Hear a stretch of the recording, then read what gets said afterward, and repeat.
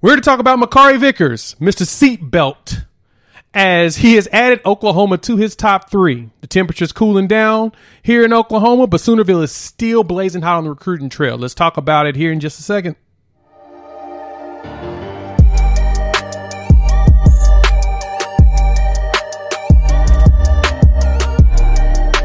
Let's dive right into the meat and potatoes here as Makari Vickers has added Oklahoma to its top three as he narrows down going into where the commitment's going to be. Luckily, we're not going to be talking about Coach Bill Beatonbow, so y'all won't be beating me over my head about how I pronounced his name wrong. Yeah, I made the mistake. My bad, y'all. It was a late Sunday, a lisp, a lot of drinks. Just, it was the weekend. But anyway, let's dive into this player because there's a lot of cool things about him. I want to make this quick video for you all. Thanks for tuning in here to Unfair Sports. We want to talk about this recruit as Oklahoma is in his top three. And I think there's some special things about him. So first off, some stats on Makari. Makari 6'1", 180. So he's a nice size safety. He's out of Tallahassee, Florida, out of Robert F. Monroe High School. And he played safety as well as a return specialist. Now, those two things are pretty key about the talent that we see with him, as he is very much athletic and super shifty. And he's a bigger type safety. So with that, on the special team side, let's start with that first, even though he's listed as a safety. The return specialist in him is dynamic. He's super shifty.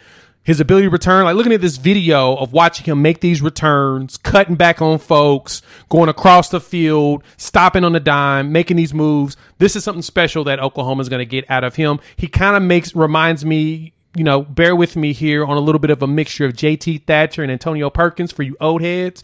He has those moves while also coming in there and being a safety off the top, which JT Thatcher was back in his former OU days. And so at him being about 190, he runs sub 11 in the 100-meter dash. So he's fast. So he's got the speed. And as you can see the breakaway in the videos that I've shown, he's got something there. And now the thing that really jumps out to him the most, though, and this is the one thing that Sooner fans, this is no shade to anything in the past, you all would appreciate, is the dude know how to tackle. Like, look at these hits. The man knows how to wrap up, put his helmet in the legs, get him to the ground. He goes low. He has the skill set that Oklahoma has been needing for years on the defensive side of just hawking towards the ball and actually getting a tackle. He's not trying to knock a guy over with just power. He's trying to wrap you up and make sure that you are done in one tackle. He doesn't want to bump you, let you have a chance to bounce off of him. Look at him hawking these running backs. He's coming from the safety position, blazing right at them, getting the tackle. That's what's going to be key and critical in college football. The ability to make those stops, especially when you go against some of these nice running backs, is going to be in the Big 12, as well as in the SEC. They're infamous for having great running backs. You want to be able to stop them as well as defend the pass. I mean, as his speed, sub 11 seconds on a 100-meter, he'll be fine, I think, in coverage. And we've seen, you can see in some of his highlights on Huddle that he does well in coverage. But the bigger thing with him is his ability to tackle. So the question we have to ask ourselves is, what do we need to do to get him to commit to Oklahoma? Like, do we need to go follow him on all his social medias? And as y'all saw in the picture I saw pointed earlier, please go follow him, show him some love.